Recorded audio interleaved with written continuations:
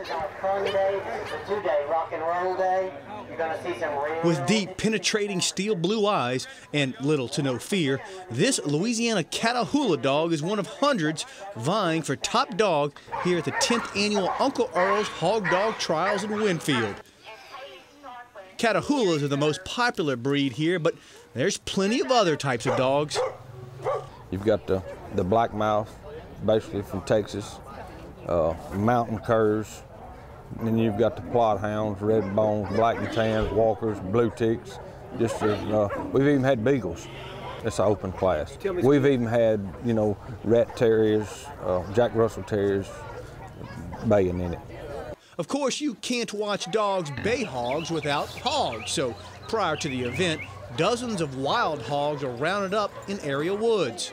Today's event is the 2-dog bay, where 2 dogs try to keep the hog at bay or in one place.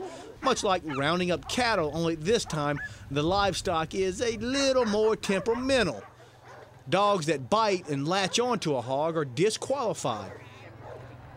Bill Griffin has been overseeing the trials since its inception 10 years ago.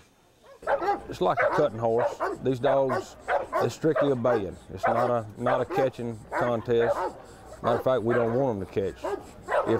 If they do catch, they've got 5 seconds to turn him loose. If not, they're disqualified. And basically, they're supposed to just control the hog and keep him at a bay. The event is timed. Dogs must keep the hogs at bay for 2 full minutes. This is Super Bowl of the hog baying industry, of the hog baying. This event has grown from a 1-day trial back in '95 to a 4-day event today. And many of the attendees come from all over the country, but mainly from Texas, Florida, and here in the Deep South. That we're preserving our heritage. The hog's not a native of North America. And our native forefathers brought them from the old country. And as we migrated across the South, they brought those hogs with them. And they were a very important part of our heritage and our food chain.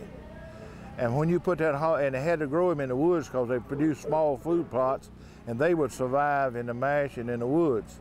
And when you put any hog in the woods, he becomes with a wild instinct. So you had to have a hog to go get your dog, a dog to go get your hog.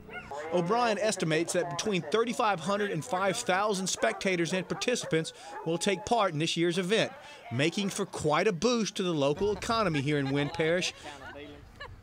Not to mention all the money exchanged here at the Winn Parish Fairgrounds, from people buying puppies to a wide array of swine souvenirs, from bookends to a reading lamp. It's all here, and then some.